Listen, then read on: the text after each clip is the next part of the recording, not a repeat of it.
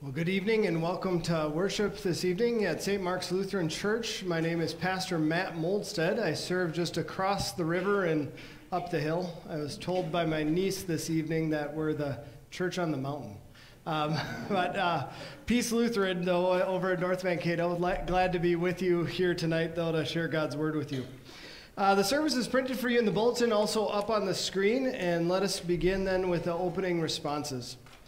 The Lord Almighty grant us a quiet night and peace at the last. Amen.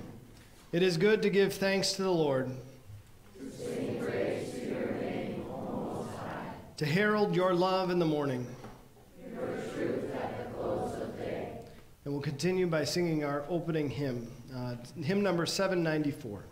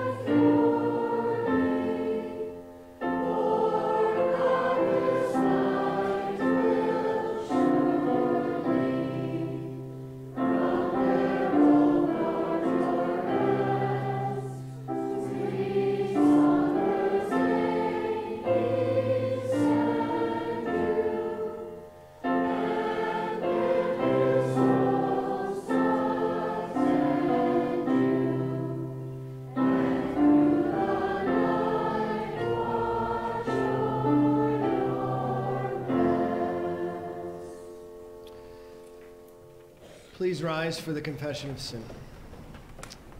Almighty God, our Heavenly Father, we have sinned against you in our thoughts, in our words, in our deeds, and in all we have not done. Forgive us in the name of our Lord Jesus Christ. Deliver and restore us, that we may rest in peace.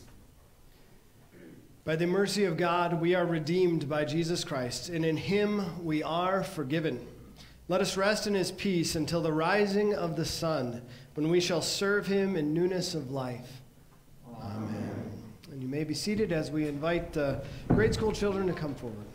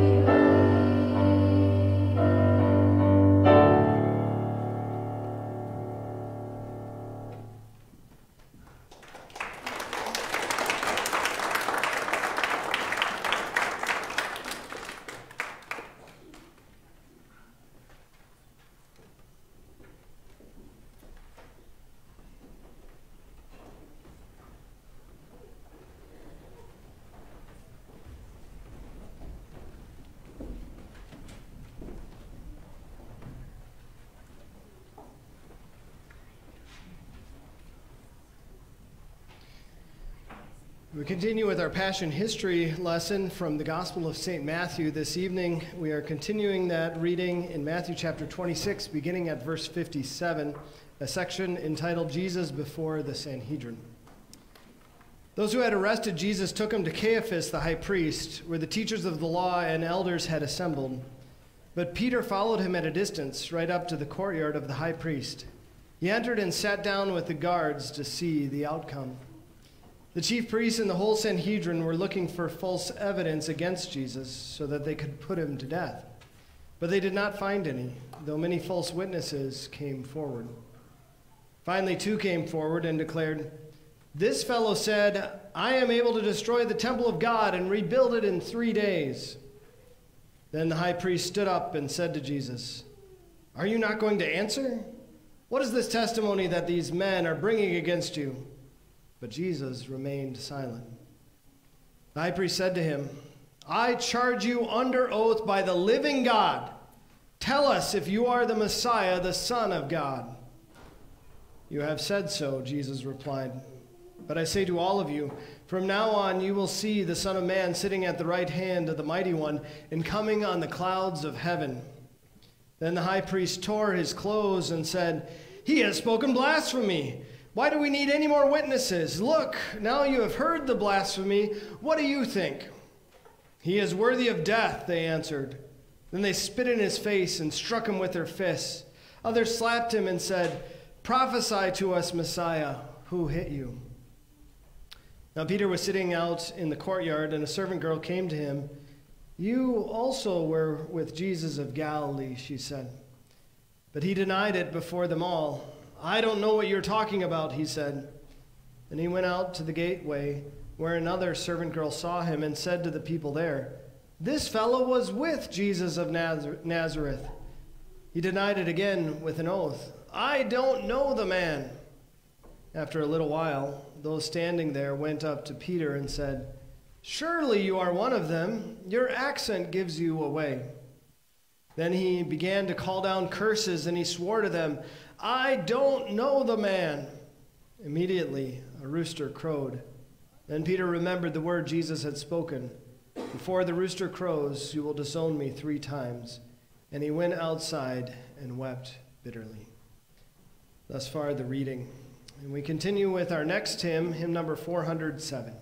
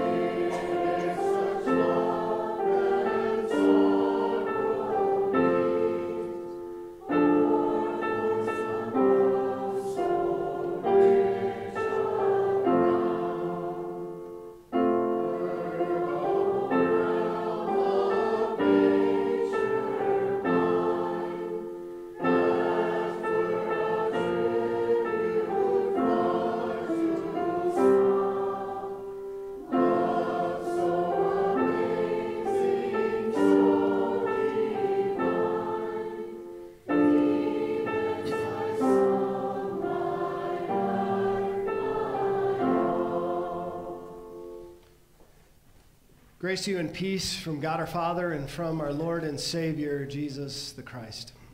Our text for our meditation this evening is yet another psalm, a psalm of the Passion, Psalm number 69. And even though this psalm was written by King David, we most definitely know that it is a messianic psalm. We think of just one example in verse number 9. We note what the disciples remembered as Jesus overturned the tables of the money changers. Zeal for your house will consume me. We think of especially verse 21 in our lesson for today, as it describes not an event in the life of David, but an event that most certainly took place in the life of Jesus. As he is hanging on the cross and he cries out, "I thirst," but he is given only sour wine to drink. So we consider our text for this evening, Psalm 69, verses 1 through 21. Save me, O God, for the waters have come up to my neck. I sink into the deep mud where there is no place to stand. I have entered deep waters and the rapids rush over me. I am worn out from my crying. My throat is sore. My eyes are blurry as I wait for my God. Those who hate me without reason outnumber the hairs on my head. Those who want to destroy me, my lying enemies, are strong. I must repay things I did not steal. God, you know my folly, and my guilt is not hidden from you. May those who place their confidence in you not be put to shame because of me, O Lord, the Lord of armies. May those who seek you not be disgraced because of me, O God of Israel. It is for your sake that I bear scorn. Shame covers my face. I have become a stranger to my brothers, a foreigner to my mother's sons. Yes, zeal for your house consumes me. The scorn of those who scorn you falls on me. I wept as I fasted, but this only brought insults to me. When I wore sackcloth as my clothing, I was a joke to them. Those who sit in the gatehouse gossip about me, and the songs of the drunks are about me. But I direct my prayer to you, O Lord, for a time of favor. God, in the greatness of your mercy, answer me with the certainty of salvation from you. Rescue me from the mud so I do not sink. Let me escape from those who hate me and from the deep waters. Do not let the rapids rush over me. Do not let the deep swallow me up.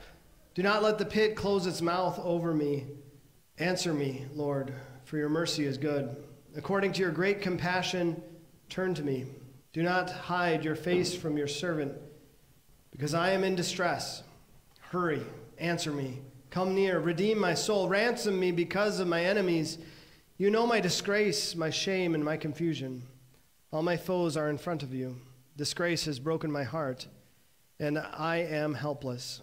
I waited for sympathy, but there was none. I waited for comforters, but I did not find any. Instead, they put bitter poison in my food. For my thirst, they gave me sour wine to drink. Lord, these are your words, and therefore they are your truth. We ask that you'd increase our faith through them. Amen. Dear fellow redeemed, what comes to mind when you think of a broken heart? I think for many of us, we probably think of maybe a young couple in a romantic relationship. Maybe there's a certain young man who has fallen head over heels for a certain young woman. He thinks she's the one. He thinks they're going to get married and they're going to spend the rest of their life together.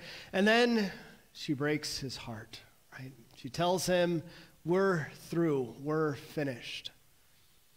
You know, another place where we maybe use that phrase, broken heart, is when we're describing how we feel concerning someone else. As we express our empathy for someone, that our heart breaks for them because they've experienced such a tremendous loss, or they're going through something so difficult or so troubling.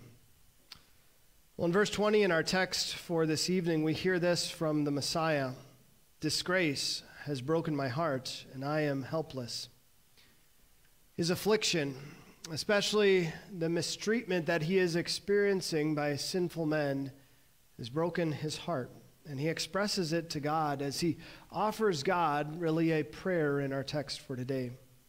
And so we consider that as our theme, the prayer of the brokenhearted. And we'll see that that prayer shares its affliction with God, but also we'll see that that prayer also trusts in God for deliverance. In verse 2, the Messiah cries out to God, I sink into the deep mud where there is no place to stand. I have entered deep waters, and the rapids rush over me. A number of years ago when I was living down in Florida, I did one of those mud runs. I don't know if any of you are into running or have ever done a mud run before. It's a 5K race, so about 3 miles or so with about 20-some obstacles in it. And I thought I was doing pretty well in the race, was probably about 2/3 of the way through until I hit the mud. And I'm not talking about a little puddle that maybe would have stained my clothing. I'm talking about sticky, deep, thick mud. And that obstacle was probably like a football field long. And I couldn't believe it when I hit the mud. My foot went in first, then my ankle, then all the way soon I was up to my knees in mud. And I could hardly move. And I'm looking down beside me, and there's shoes stuck in the holes next to me there too. And I think of that experience as we think about what the Messiah says here with this reference to the deep mud as well, that it's something that's not allowing him to move forward as he's just sinking down further, as he's expressing to God really the hopelessness of his situation, how he is overwhelmed with his affliction. We think about that as some of his prayer, but then he goes on to say this: I'm worn out from my crying, my throat is sore, my eyes are blurry as I wait for my God. It's interesting, he not only expresses the affliction and his feeling of being overwhelmed that he's experiencing, but he also seems to be telling God, God, you're not helping quick enough, right? Where are you, God? And my throat is sore, my eyes are blurry, I'm worn out from my crying as I wait for my God. And we think of those emotions as real and raw emotions. We definitely can see a parallel to Jesus on the cross as he cries out, my God, why have you forsaken me? But he goes on, in verse 5, he says this: God, you know my folly, and my guilt is not hidden from you. You know, when we look at that verse, we might wonder to ourselves, well, wait a minute, Pastor, are these really the words of the Messiah? How could they be? The Messiah is perfect and holy in every way. He's sinless. He has no guilt. How can he say that God knows his folly and his guilt isn't hidden from him? Well, that difficulty is easily removed when we remember what it says in Isaiah chapter 53. The Lord has charged all our guilt to him. And in 1 Corinthians chapter 5, where it says this, God made him who did not know sin to become sin for us. Yes, the Messiah is expressing the anguish and punishment that he is enduring for crimes he did not commit, though he knows that punishment needs to be carried out, and he expresses to God even the guilt that he bears. He goes on to lament the cruel actions of others. He says this: I wept as I fasted, but this only brought insults to me. When I wore sackcloth as my clothing, I was a joke to them. I waited for sympathy, but there was none. I waited for comforters, but I did not find any. Instead, they put bitter poison in my food. For my thirst, they gave me sour wine to drink. You know, in all he's experiencing, mankind has also turned against him. As he seeks for comforters, as he seeks for sympathy, he's only a laughingstock and a joke, as they hurl their insults at him. And even as he asks for something to drink, as he cries out, I thirst, he's only given sour wine. You know, we think about these as the words of the Messiah, but I think we also can relate to some of them too, can't we? As we think about what he speaks here as really words, and as he expresses emotions that are raw and real, as it is a reminder to us that Christianity isn't just sunshine and roses all the time. There is trial, trouble, difficulty, affliction, loss. God wants us to express those things to him as we cry out to him in prayer. But why? Now, it's been said in our modern era that there is something therapeutic about simply getting your emotions and your feelings off your chest. Well, that's really not God's purpose. God wants us to share what we are going through with him in prayer because he cares for us. You know, we think of a mother who wants to always hear whatever her child is going through, no matter how much trouble or how much hardship they're enduring, even if it's all their own fault. She wants to hear and she wants to help because she's the child's mother. So also we think of our God. He always wants to hear, he always wants to know what we are going through because he cares and because he also wants to help. In Psalm 50, verse 15, it says this, "Call on me in the day of distress. I will deliver you, and you will honor me." God invites us, call on me, pray to me when you're in trouble and in distress. And what does he promise to do? He promises to deliver us, to rescue us. You know, it's quite amazing as we go through the words of Psalm 69, as we think about everything the Messiah was enduring and everything that's expressed here in this psalm. Yet, despite all of his suffering, despite even crying out to God as he's waiting on the Lord to answer, yet he still has this tremendous amount of trust, doesn't he? He has this trust that God is going to rescue him, God is going to deliver him. And he goes on, "I direct my prayer to you, O Lord, for a time of favor. God, in the greatness of your mercy, answer me with the certainty of salvation from you. Rescue me, turn to me, do not hide your face from your servant. Come near, redeem my soul, ransom me." We think of the Messiah even in the midst of his distress, still calling out to God with great confidence as he trusts in him to help and to save.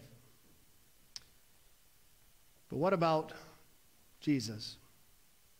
What about Jesus, especially as we think of him crying out to his heavenly Father in prayer in the Garden of Gethsemane? As we hear in Holy Scripture that prayer from his own lips, "My Father, if it is possible, let this cup pass away from me, yet not as I will, but as you will." And we hear then that scripture that he was in anguish, and we hear that his sweat was like drops of blood as he's praying to the Heavenly Father to take this cup of suffering away from him. Where was God to help? Why wasn't God rescuing him? Why wasn't he saving him? You know, we can think about God's response to that prayer even in the garden. It's kind of interesting, isn't it? Even as Jesus expresses that to the Heavenly Father does not take away the cup of suffering from him. But he does do this. He sends an angel to strengthen him for what lies ahead, for the suffering he's going to endure at the cross. But again, why doesn't God take away that suffering? Why does he allow his son to be arrested in the garden? Why does he allow him to be wrongfully accused, to be mocked and ridiculed, to be struck in the face, and to have that crown of thorns pounded into his head? Why does he allow him to be put up on the cross and have the nails driven through his hands and feet, to endure agony, not just the cross, but even hell itself? Why does he allow that to happen to his son? Doesn't he love his son? You know, we hear in Isaiah chapter 53 these words, "It was the Lord's will to crush him and to allow him to suffer." We hear those words, we can say, that sounds so cruel. What parent would ever do that? What parent would ever say that it is my will to crush my son, to crush my child? We think about the response of a parent is so often to protect their child, especially if their child is facing something so terrible, let alone death, that what parent wouldn't be willing to die for their own child if their life is at risk? Didn't God love his son? Well, of course he did. Many times throughout Jesus' ministry, we hear God the Father even speaking from heaven, "This is my son whom I love and in whom I am well pleased." He certainly loved his son. So why did he allow him to suffer? Why did he allow him to drink that cup of suffering to its dregs? It was not simply because he loved his son, but because he also loves you. He knew that the only way that your sin could be covered, the only way that you could be rescued from a terrible fate worse than crucifixion, hell itself, the only way that you who have separated yourself from God by your sins, the only way you could be brought into a good relationship with him would be through the death of the perfect, holy Son of God. He knew that alone could redeem you. And so it was because of his love for you that he willed that his son be crushed, that he suffer and die on a cross. The amazing thing, though, is that God does not disappoint his son. That son asks for God's deliverance, for his salvation, and maybe we say, well, where was God when he was at the cross? As he allows all of that, as he allows his son even to die too. But we note the words of the Messiah in another psalm, Psalm 16, where it says this: "You will not abandon my life to the grave. You will not let your favored one see decay." And I think that's incredibly interesting to consider. You know, we think about our own suffering and our own loss and our own difficulties and trials and troubles that we go through in our own life. And as we cry out to God, God, help me in time of trouble. God, relieve my pain. And maybe we wonder, where is God? God, why aren't you taking this away from me, right? And we don't always know why God allows us to suffer. We see it so clearly with Jesus.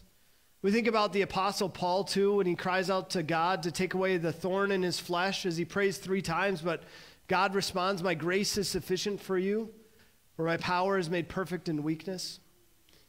As we do know, God allows us to endure suffering and hardship and trouble and loss at times, and we don't always know the reason why and what God is doing. But we do know this: God's will for us is good.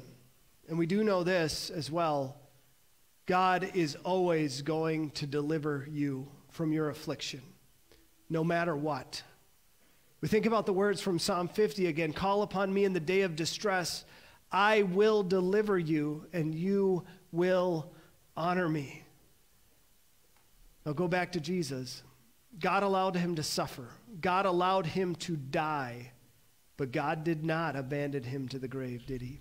He did not allow his Holy One to see decay. He did deliver him in the end, didn't he?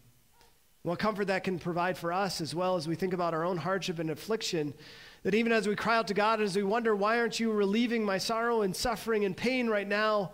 He promises to deliver us. Even if he allows us to die, he still promises to deliver us. And he's going to rescue us from the grave just as he had promised. And we can be certain of that because of his son who lived and died for you. Because of what he did and because he wasn't abandoned to the grave, we can be confident that his promises for us are true as well. And that even though we endure suffering now, glory awaits us forever in heaven, and he's going to bring us to glory one day. And we are going to honor him on that day.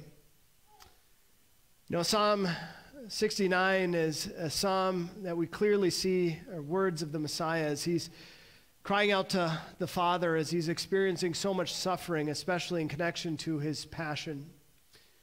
But we consider his prayer this evening, and we want to make it our own as well. As we too, at times, are brokenhearted, God wants us also to pray to him, to share with him what we are going through, our affliction, our distress, our trouble, but also to continue to pray to him, confident that he will deliver, that he will rescue. And our confidence is found in Christ, who was turned over to death in the cross for you. But God did not abandon him to the grave, but he also raised him to life again. That is our same confidence. Amen. I invite the congregation to please rise for the blessing.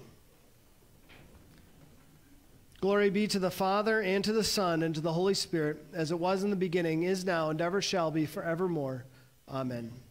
You may be seated. As we continue with the offering, during the offering, we also encourage you to please fill out the friendship registries in your pews.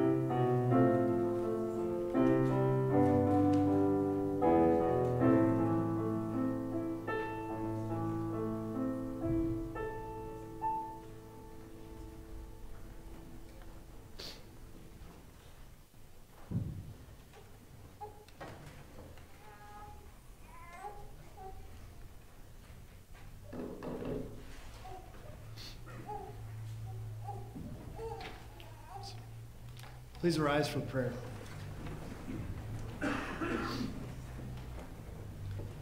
Hear my prayer, O Lord. Listen to my cry. Keep me as the apple of your eye. Hide me in the shadow of your wings. In righteousness I shall see you. When I awake, your presence will give me joy. Be present, O merciful God, and protect us through the silent hours of this night, so that we who are wearied by the changes and chances of this fleeting world may rest in your eternal changelessness. Through Jesus Christ our Lord. Amen. In the name of the Father, and of the Son, and of the Holy Spirit. Amen. I thank you, my heavenly Father, through Jesus Christ, your dear Son, that you have graciously kept me this day. Forgive me all my sins, and graciously keep me this night. Into your hands I commend my body and soul and all things. Let your holy angel be with me, that the wicked foe may have no power over me. Amen. The Almighty and merciful Lord, the Father, the Son, and the Holy Spirit, bless us and keep us. Amen. And you may be seated for our closing hymn.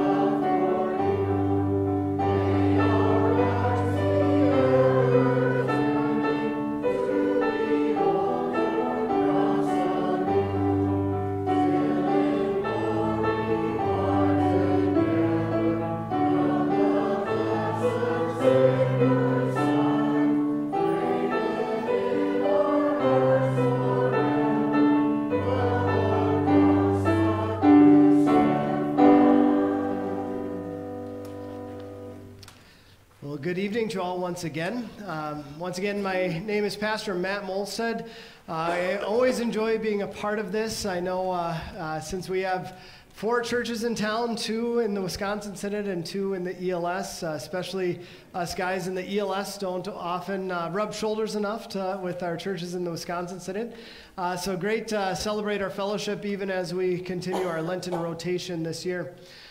Just one thing I wanted to mention about our congregation. So over this last year, so it was just over a year ago, Pastor Tim Hartwig, so longtime pastor at Peace, he's one of our Australians at Peace.